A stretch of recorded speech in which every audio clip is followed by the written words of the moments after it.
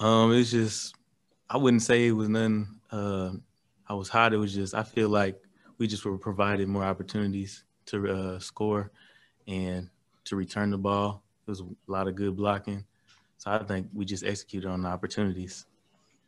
As the game went along, were you surprised, I guess, that they kept kicking the ball to you? Yeah, but like things happen, so I feel like we took advantage of that and executed.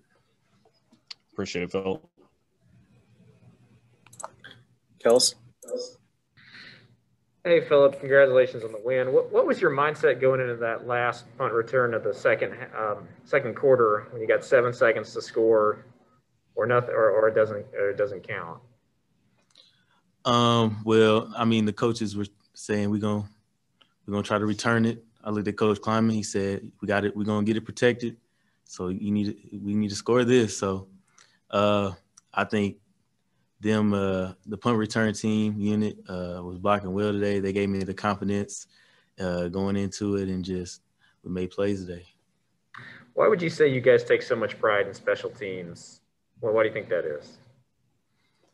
Because it's another aspect of the game. I mean, there's offense, defense, and special teams. I feel like we take pride in special teams. It's special teams you. So, and with the history of having great returners, I feel like I just needed to contribute to that to my best ability. So, yeah. Ryan? Hey, Phillip. I was wondering, was there at any point today, maybe prior to the game or even just, while you were doing any of these returns, like, did you kind of feel like, hey, this kind of performance might be coming from you? A little bit. After the first return, they were still kicking it to me. So I was like, okay, they're just going to keep giving me opportunities, keep giving us opportunities. So, we just took advantage of it, basically.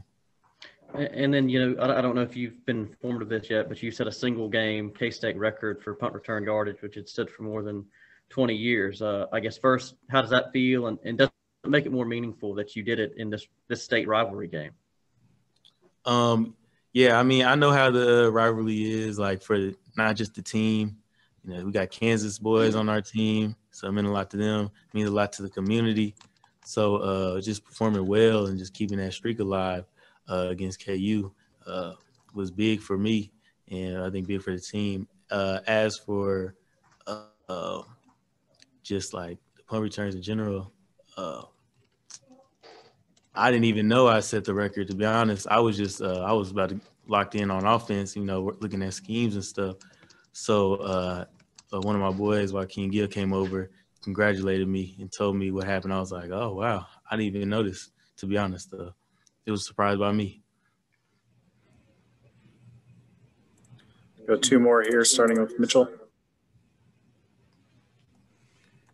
Hey, Phillip, congrats on the win, man. Now, 12 straight times K-State has come out on top in the Sunflower Showdown. What does it mean to be able to continue this tradition?